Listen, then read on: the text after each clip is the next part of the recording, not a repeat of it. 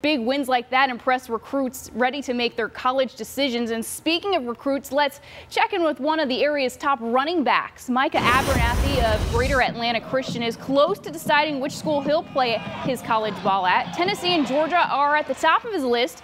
Rusty Mansell of 247 Sports predicts he'll be a defensive back at the next level. And our Cody Chafin's caught up with the GAC star earlier this week. Thomas. I'm taking my third official visit to Tennessee, and I'm just looking for some unanswered questions that we have right now. I'm looking to hang out with some of the guys, and it should be a good weekend. I know most of the coaching staff from Tennessee because they coach my brother at Cincinnati, so I mean, Tennessee's definitely in the running.